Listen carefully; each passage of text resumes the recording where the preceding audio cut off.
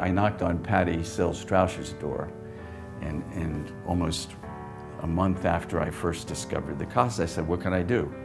And I handed Patty my resume, and she looked at it and said, well, we need to put some juice back into an employment ministry. We used to have it. It kind of petered out. Can you help us there? There's a lot of employment transition forums in the Valley that are doing really good work, but what's neglected is the deeper level. What am I called to do? Where are my passions? What's meaningful for me? And that's what the workshop here is about.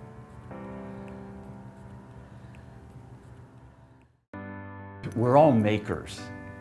By our very nature, we need to be making things that have meaning to us. And to get back to that understanding of what am I called to make, what am I called to create, requires healing.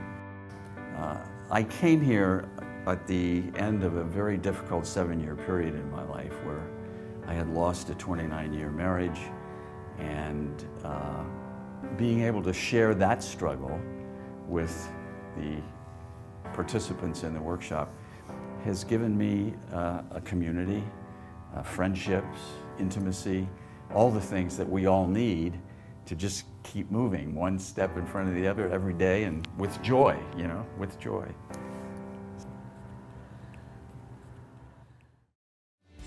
This healing in the last year and a half around knowing again what my vocation is for the rest of my life has been an enormously significant gift from the Casa, this place. And it's happening here. It happens in RCIA. It happens in the called and the gifted. And it's happening in this small group. And it's what makes the Casa.